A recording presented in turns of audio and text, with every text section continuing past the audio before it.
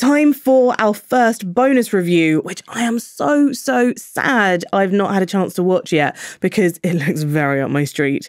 It's The Three Musketeers, D'Artagnan. Yes. Now, this Actually, it doesn't. It's not D'Artagnan, is it?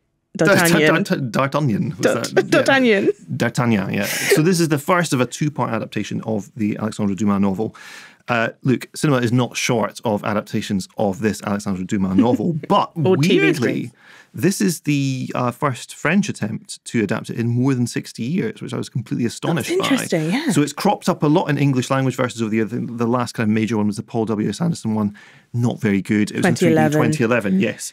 So this is a peculiar production because it cost 63 million pounds to put together, but in the euro equivalent, which is a lot of money for a European film.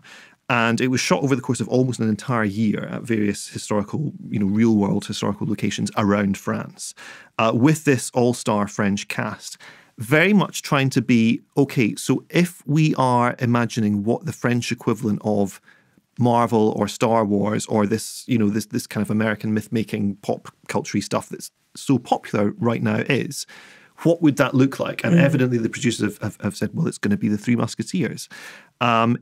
It is, I really, really enjoy this. I mean, of the many Musketeers films that I've seen, this is among the very best because it does that thing of, it has that fun swashbuckly quality of the Richard Lester films, with Raquel Welch and everyone from the 70s. But it also has the kind of real-world grandeur of a Ridley Scott epic.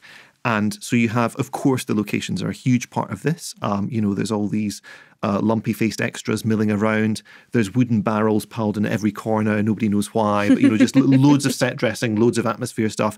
Smoke machines all on overdrive. Lots of billowing happening. Okay. In the forest, there's smoke. In a room, there's smoke. In a courtyard, there's smoke. Why is there smoke? Because it's the olden days, okay? Just enjoy it.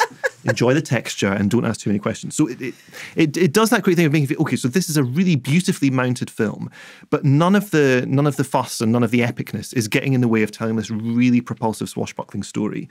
So I mentioned the all-star French cast. So you have Francois Civil from Call My Agent, who was the son of Matthias. I don't know if you saw Call My Agent. Yes. This is the son who almost accidentally sleeps with his sister. Yes. Very French series. Yeah. So he plays D'Artagnan and he rides from Gascony to Paris to join the King's Musketeers. Okay. Within minutes of arriving, he has already teed up 3 duels to the death with Athos, Porthos and Aramis, who are, of course, the Three Musketeers. Yeah. And here is a clip, I think, from the trailer, which depicts his very brusque arrival. D'Artagnan, vous êtes le fils d'Achille? Oui. Je rêvais comme lui d'enfiler la casaque et de servir mon roi. Je rejoindrai les cadets. Et un jour, peut-être, je serai mousquetaire. Excusez-moi. Quoi, c'est tout? Vous voulez donc que je déclare la guerre aux protestants et à l'Angleterre? Ce serait intelligent que d'avoir peur. Votre Éminence, Il est dit. Buckingham et la reine vont enfin pouvoir se retrouver. So as we heard in that clip, the Three Musketeers are played by Vincent Cassel, Pio Marmaille and Romain Duris. The casting throughout this, you also have Vicky Krieps as Anne of Austria, the Queen. And Milady.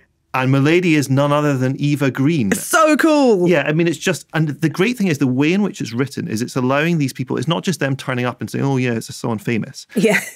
They are actually able to give very decent performances within the framework of this film, which again, why it feels kind of Ridley Scott-like, because we're watching something that's done with real artistry and real attention to performance, rather than the kind of Marvel thing of like, well, look, let's CG a suit on them and have them kind of zapping around on the green screen. It doesn't feel like that at all. Eva Green, don't want to sound sleazy, but it's the sexiest she's ever been. It's up there in maybe the top 50 sexiest roles she's ever played. She has, okay, so the cleavage is a plot point. Oh my goodness. Before I get too kind of deep into the cleavage, so to speak, it's it's like Mary Poppins' magical handbag. I mean, there are important items going in, there are important items being pulled out.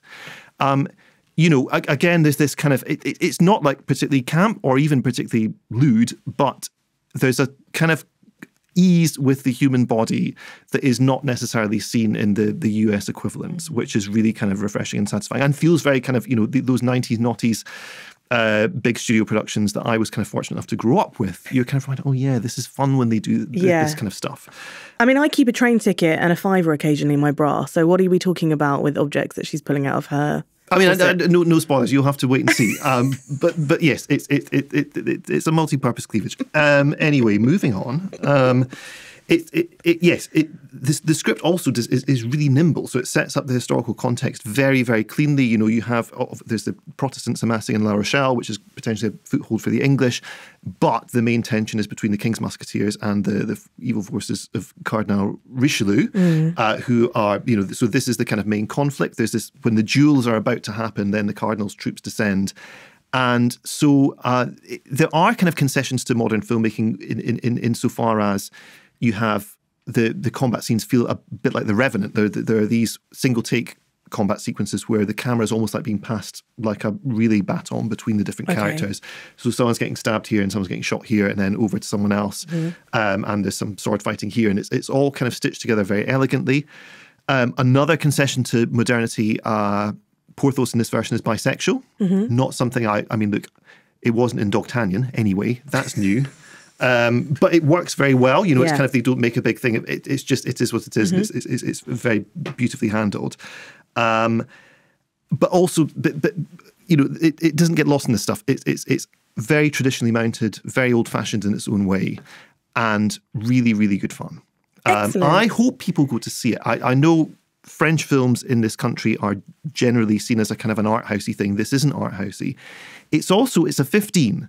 And it's a 15 basically because of one shot in which Athos wakes up next to a naked female body in his bed, which has been kind of stabbed and kind of graphically murdered during the night. How Game of Thrones does it go? No, not particularly Game of Thronesy. I mean, that's it. Right. And you don't actually see the stabbing happen because the mystery of where this body came from is a big part of this half of the plot. And it's a 15, and it should be a 15 because of this one shot. But otherwise, it is, I would say, towards the tamer end of 12A. You're not going to see people being kind of graphically kebabbed on these swords. It's much gentler than that, and much more fun and much more propulsive. I'm very excited. So I hope it does well. I don't know, but I would highly recommend. Thanks very much for watching this video. I hope you enjoyed watching it as much as we enjoyed making it. While you're here, check out all the other videos because they're cool too, aren't they? Yeah, and if you want to keep up to date with everything Kermode and Mayo's take, then check out our social channels. I mean, why wouldn't you? I mean, I would. I have done. Excellent.